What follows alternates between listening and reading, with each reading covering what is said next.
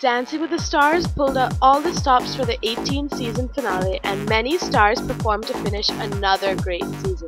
And guess who performed? It was none other than Ariana Grande.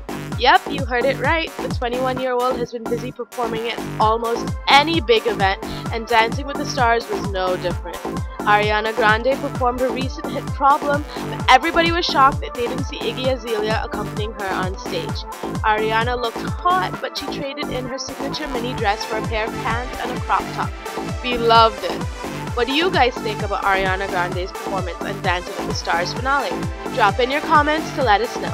Thumbs up for Ariana Grande and Dancing with the Stars, and don't forget to subscribe to More to the Music.